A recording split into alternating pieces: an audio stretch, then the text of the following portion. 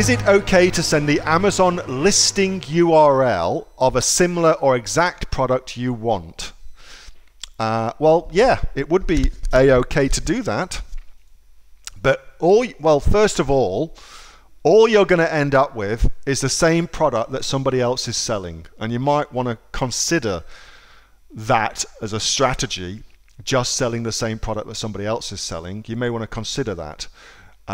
You should definitely go out of your way to do something to make your product unique, bundling, yada, yada, yada, okay?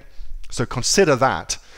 Secondly, were it me, what I would do instead is I would be targeting the factories on Alibaba that sell the product I'm interested in getting. So let's just go to, and I can show you rather than doing anything else. Let's think of a product that I'm pretty sure I'll be able to make this work for. Resistance, that'll do. I'm pretty sure I'll be able to do that. All right, so here's Fit Simplify. This one product, $400,000 a month, one product. $400,000 a month from this one product, okay? Pretty spectacular.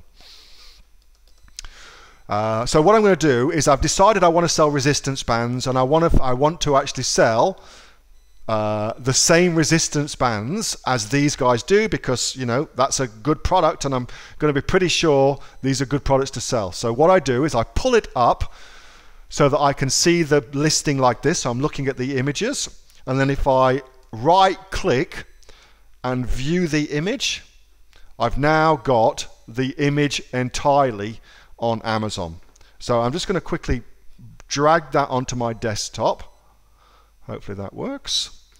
So now I've got the image, the hero image of the product on Amazon that I want to try and at least approximate. So there's two things you can do now. Firstly, if you are logged in, you've got to be logged in to do this, but if you are logged into Alibaba, you can use an image search. So let's just do that. I'm going to upload my image, and of course I'm just going to upload the image what I've just taken off of Amazon. And it's that one right there. And I know now that that's the image I can go look for. Let's go see if we can find it. Bada boom, bada bing. I found it. So now I know who, maniacal laugh, who they're using for their products. That's it right there. It's this company. Who is it? Let's have a quick look. Company profile. It's these guys. So now I can just approach this company directly and say, hey, I want to sell resistance bands. Sell me some resistance bands. And that's a very, very simple way of doing it. Another way you could do it as well, if you don't get any joy doing it that way, is on Google. If I go to images, I can do the same thing again. Search by image. Oh, I can paste a URL. That's pretty cool. Let's just do that.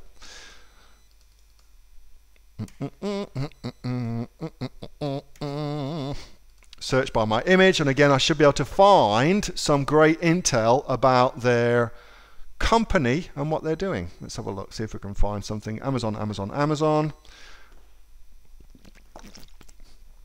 Joomla, etc., etc. So now I can see everywhere that they're selling it. That in and of itself is pretty bloody good. Maybe I put plus supplier, something like that, and that might give me some better stuff. Plus factory. As you can tell, I'm kind of doing this on the fly. What is that? Are there fitness bands? Plus. So here's another called search modifiers, Alibaba.